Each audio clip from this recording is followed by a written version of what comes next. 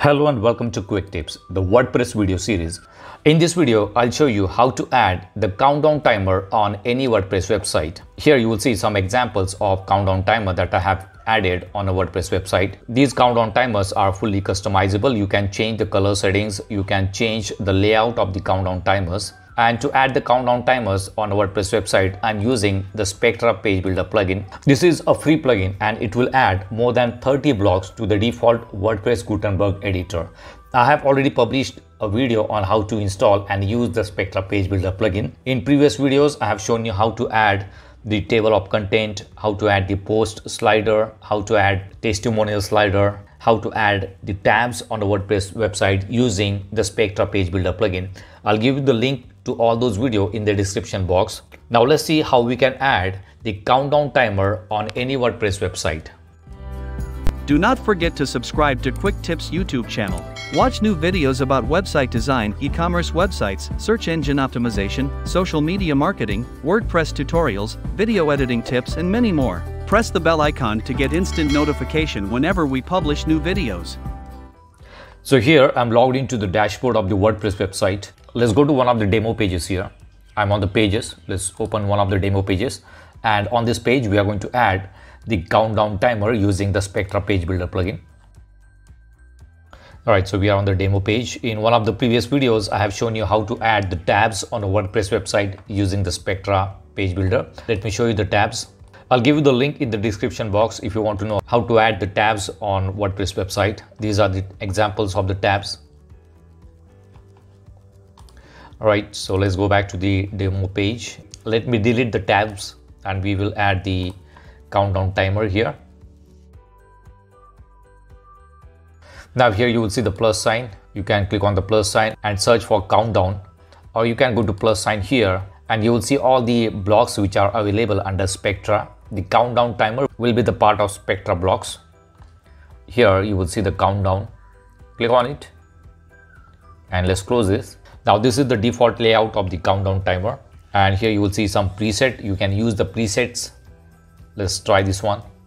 This is how it will look. The second one, this one, this one, this one. Let's go to the first preset and we will check the settings of the countdown timer. These are the presets. Let's go to general and here you will see the option to set the timing. Now as of now it is set to 6:28 a.m. and the date is set to 13th of June. Right, so from here you can change the date and time. Let's say I want to set the countdown timer till 8th of June and it will be like, let's say 8 p.m. I want to make it 8 p.m. So you can select 8 p.m. here and you can set the date here. So it's going to be 2 days, 13 hours, 30 minutes and 5 seconds. So this is how you can set the timing in the countdown timer. And here you will see show days. If I delete, it's going to remove the days and it will convert the days into hours. Now it is 2 days. If I disable it, show hours. If I delete that one also, it will show minutes. So it has converted the days and hours into minutes. So here I can show the days, hours, minutes and seconds. Let's go to labels. Here you will see the days. If you want to change it, you can change it. However, I don't think you need to change it. Let me show you. Instead of days, I can say day. You don't need to make any changes to the labels. If you do not want to show the labels, you can simply disable it. It will not show the labels. Let's go to separator. You will see the separator here. Show the separator. And this is the kind of separator. Right now it is showing colon sign. You can use line or slash. So I can use the colon line. That looks good. Right, let's go to style settings here. Here you will see option square box. Leave it as it is. Overall alignment. So this is the total alignment. It will be center align to the left, to the right. Inner alignment. You can see the changes here. Label position. Right now it is at the bottom. You can make it to the side, to the right side. This one also looks good. Background type, transparent or color. So here you will see the Style settings for the background color. Let's change the color. Let's do one thing. Let's copy this one, copy the block, and we will add new block here. Control V. So the same block, we are going to change the style settings on the second one. So this is the first example. This is the second one. On the second one, we are going to change the background color. Let's use this one. You will see the changes here. You can make it transparent or color. Box width, this is the box, total box, and you can change the width, gap between. Let me show you, 20, 30. So this is the gap between the boxes. 40. Gap between digits and labels. You will see the change in the gap. Style, border, radius, this is the 50% radius. That's why it shows the circle. If I make it 0, you will see the square boxes. So let's make it 50% radius. Change it to percentage. Instead of pixel, you can change it to percentage, and it will show the circle. Now here you will see digit. Go to digit and change the color to, let's say, white. Here you can change the size. Right now it is set to 56. You can change the size of the digit. Let's go to label, change the color of the label. You can also change the size of the label. This is the separator. You will see the separator here. You can change the color of the separator. Separator right spacing, we can change that one, and let's make it center align. This one looks good now. This is the top spacing. So from here you can adjust the spacing. Box shadow. Here you will see the shadow effect. All right, so let's go to the next one, that is spacing. If you want to add padding, you can add the padding. Let's go to advanced.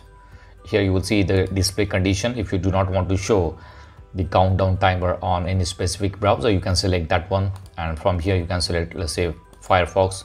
So it's not going to show the countdown timer on the Firefox. So this is how you can use the display condition. Responsive, if you do not want to show the timer on mobile, you can simply hide it for the mobile. So here it will not show the timer on the mobile device. If you do not want to show it on the desktop, you can select desktop, hide on desktop. This is Z index and this is advanced. You do not need to worry about this. So this is the second countdown timer. Let's try another layout. I have just copy pasted the first one. Let's try this one. This one itself looks good. Do not need to make any changes here. Let's add separator here. Let's go to style and change this separator position here. Okay, the color is white. Change it to black. This one looks good. Let's try another. Copy paste the first one. Let's go to preset and use this preset. Go to style settings. This is the box, square shaped box. Label position is to the right side. This is the border. If you want to change the border color, you can change the border color. This one, let's make it black. Let's save this and let's view the page. Let's add spacer. It does not look good, so just enter and add spacer between these countdown timer.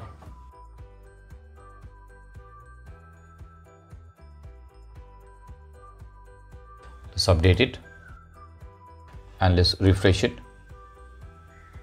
So here you will see 4 different types of countdown timers that we have created using the Spectra page builder plugin. You can adjust the timing of these countdown timers from here, and under general you will see the option to change the time for the countdown timer. So this is how you can use the countdown timer in a WordPress website using the free Spectra page builder plugin. That's it for now. See you in the next video. Do not forget to subscribe to my channel to get more quick tips about online softwares and tools. If you have any questions, please leave us message in comments section. And press the like button if you like the video. Thanks for watching Quick Tips.